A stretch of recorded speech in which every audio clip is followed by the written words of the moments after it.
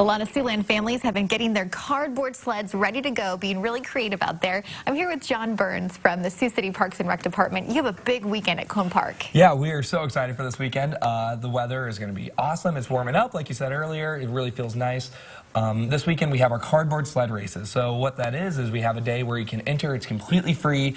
You make a sled out of cardboard. It has to be completely out of cardboard. And we race them down Cone Park, our hill. We have a couple other things going on out there, so it's going to be more than just the races this year. We have the Sioux City Musketeers are going to be out skating on our outdoor ice rink where they'll do a meet and greet, sign autographs. That's going on from noon to 2. Really, we have just a bunch of events. We've made a snow bar, a bar completely out of snow. We're going to sell pop and beer and grill out of that.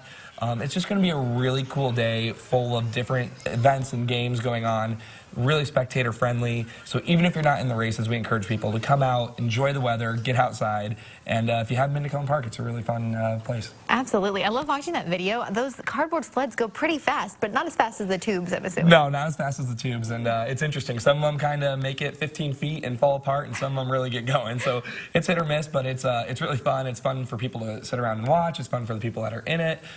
There's different age groups from 6 and under to adults, so we're expecting a big turnout this year, and it's going to be a really good time. Now, this is the sled races have been going on for about 15 years now, but this is the second year at Cone Park. We are so lucky to have Cone Park in our community. You guys just got a big award too. Right? Yeah, we were really honored to receive the award for one of the best tourism attractions in Iowa, which is so cool, especially that we're right here in Siouxland.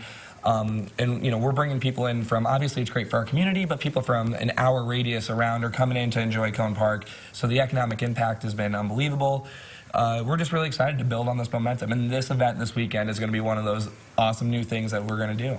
And I'm sure it's going to be even bigger this year than it was last year. Grows every year. Every year. We just keep building it and building it and building it. That's why this award is so cool. We're just looking forward to keep building on these events. If you haven't been out there, Sunday is going to be a great opportunity to go out. Awesome. Well, John, thanks for joining us today. And like you said, going to be a good weekend.